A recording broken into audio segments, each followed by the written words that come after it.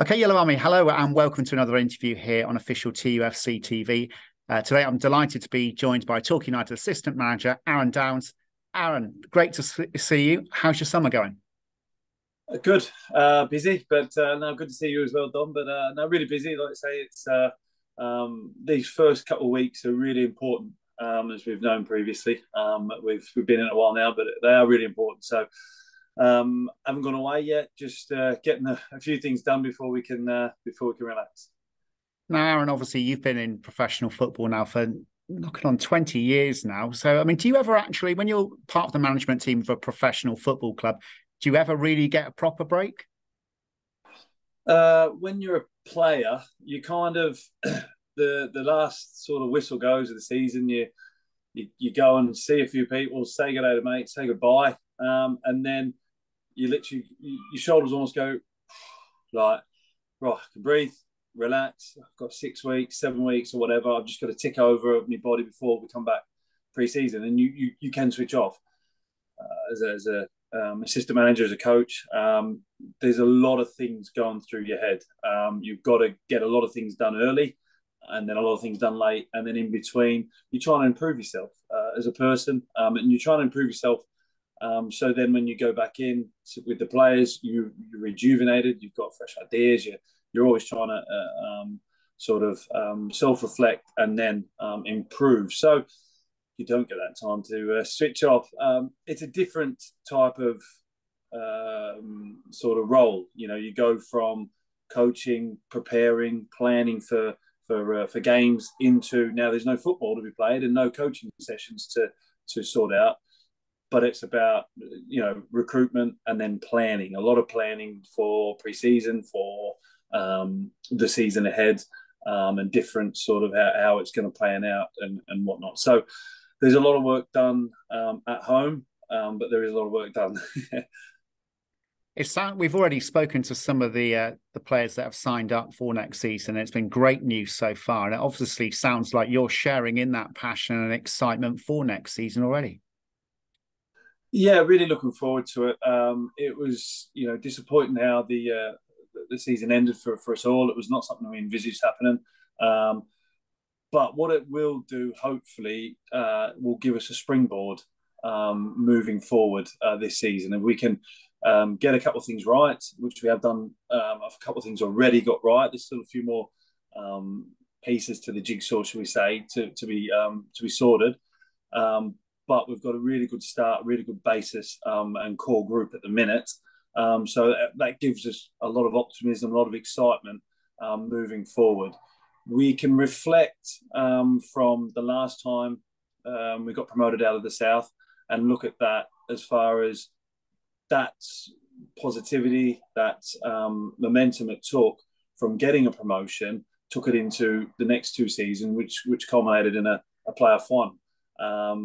So we can use that sort of fuel, I suppose, to say if we get it right and we feel we're going to be successful this year, then it can really be a springboard for future years. So planning for now is important, but also planning for longer term can also come into that as well. Aaron, you've already touched upon it, and I think we have to look at this. The recruitment, obviously, it's vital at this time of year. So you must be absolutely delighted, you and the gaffer, at how well things have gone so far. I mean, I know that the Yellow Army are really pleased with the business that's been going so far. And it does make a difference, doesn't it? Where you've got those building blocks in place already from the previous season. You're not starting afresh again. Yeah, well, the proof was in the pudding with the players that we've recruited so far at the last couple of months of the season.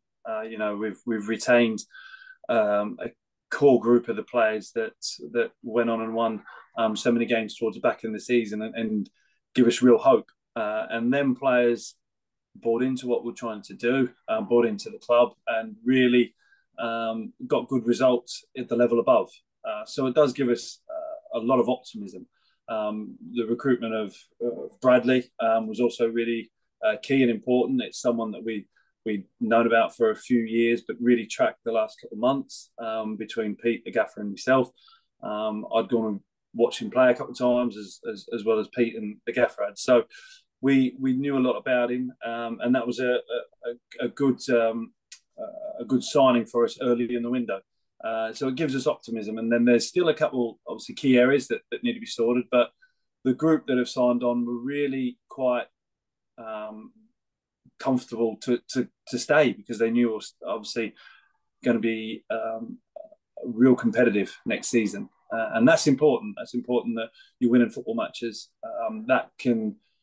That enjoyment of winning football matches, it doesn't matter what level it's at. You know, if you feel you're going to be competitive and you're part of something, which I'm sure the Yellow Army will become, 10, 15 games in, when we hopefully are right at the top end of the team, the table, and competing for a promotion spot, then it doesn't matter what level you're at, you enjoy football then.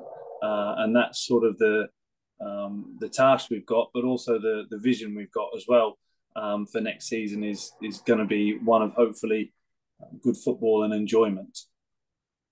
One of the things that's very apparent about the players, not just the ones that are actually coming in from the club like Brad Ash, but also the ones that are actually already in the building and have decided to stay, is that they're also players that are very capable at playing in the National League, let alone the National League South.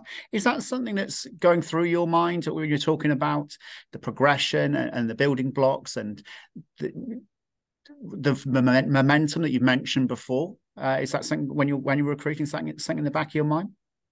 Yeah, definitely. You always try at our level. It's difficult to recruit on 4 or 5 year contracts. We don't have the luxury of doing that. For instance, the club backed us really well on a few players last summer, which Jarvis turned out a great decision. We do look to recruit players that are the level above if we can, and obviously the signings we kept have proved themselves at the level above. And obviously Bradley as well. We know he's played that level, and scoring 18 goals last year, and with all due respect to Weymouth, in a team that was just stayed up, goes to show the level of quality he has and the maturity he's now showing in his game, which we thought was always there, and it's come to fruition this last season. And we feel we can hopefully move him to the next level, as we can with a few other players.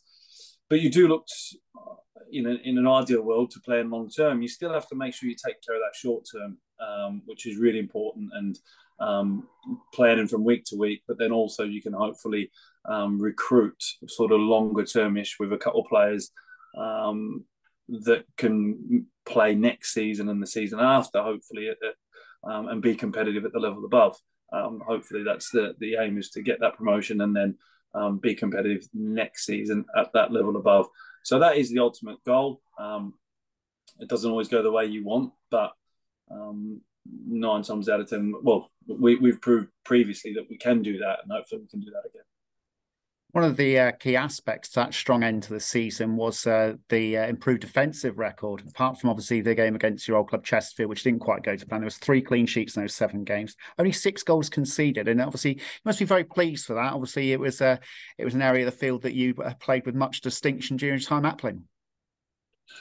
Yeah, there's a saying: goals win your games, clean sheets win your leagues. And we are really big on that. We are really key. We didn't get enough clean sheets early on in the season for numerous reasons, which we're all part of.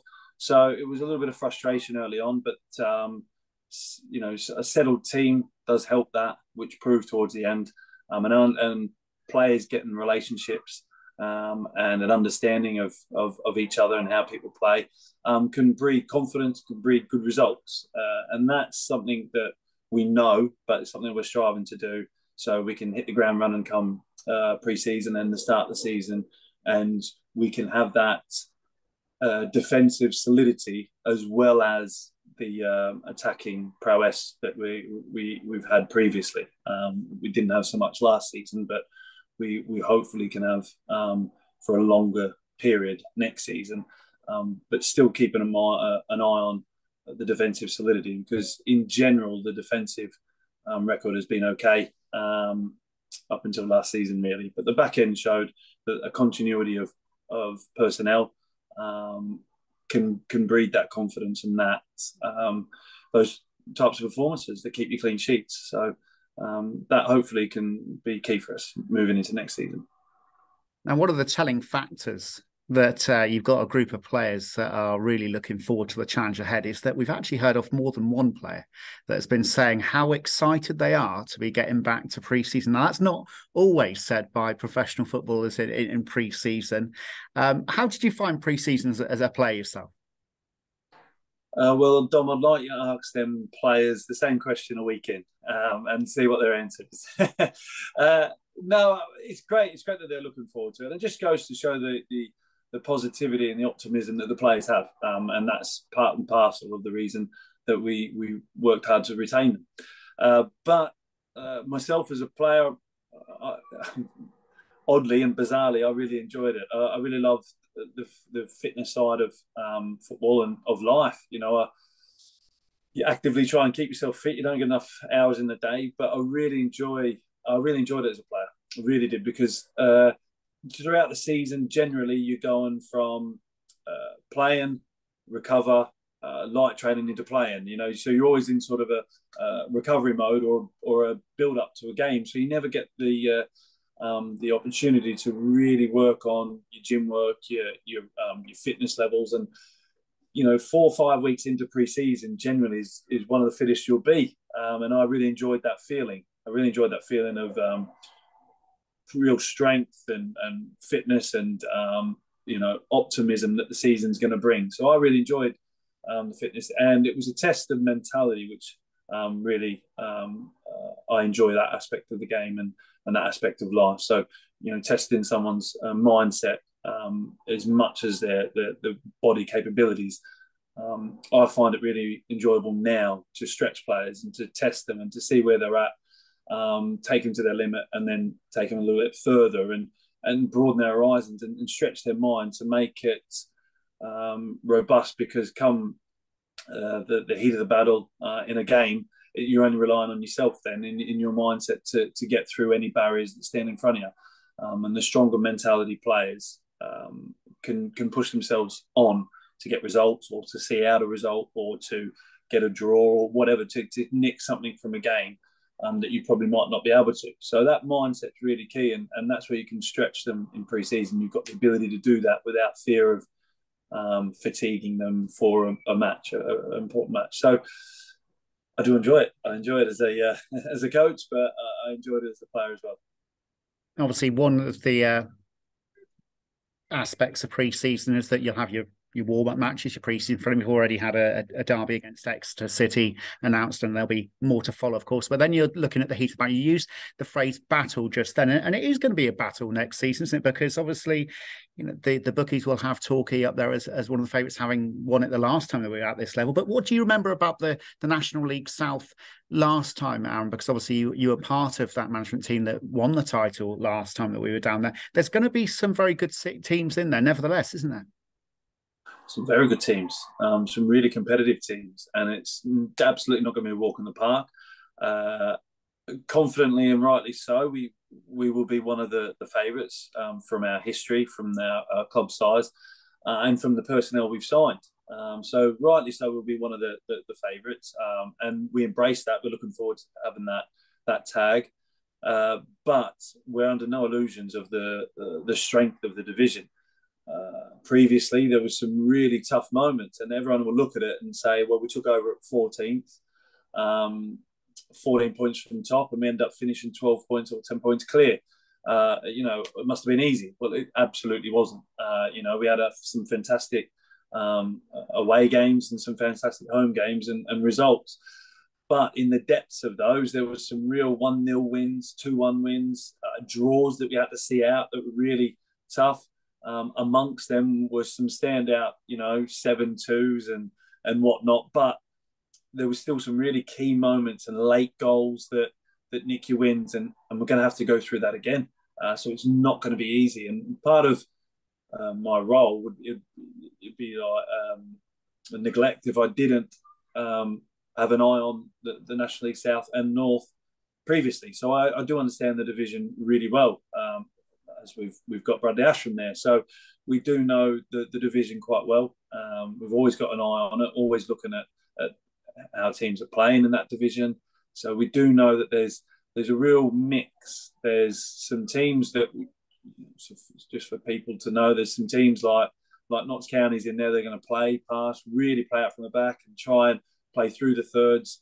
And there's some real direct teams. So there's a real blend in there. It's not just sort of one way. So if we can get to grips with that, with how we press and how we deal with directness and how we, press teams and nick it off teams and transition on teams, then we'll stand a real good chance. But we're under no illusions that there's some strong squads, some strong teams, some good clubs in that division. But we relish the opportunity and relish the chance to be competitive in that league. And with a lot of teams there relishing the opportunity to play the likes of Yeovil, like ourselves, and all that, it's going to be even more important to have the Yellow Army. They've got a big role to play next season, haven't they?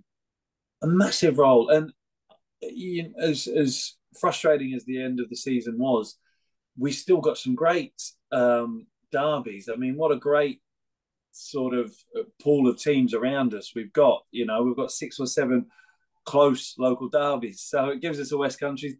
Obviously we'd rather have 2 other derbies in Exeter and Plymouth every week, but what we do find ourselves in is there's some really good teams around us, some close teams around us, and some great games, and they will feel fantastic when they arrive on the day. So at the thought of it now, thinks, we don't want to really be playing them, but when we are playing them on the day, it's going to be fantastic. There's going to be some great games. So the optimism and the positivity should really be there.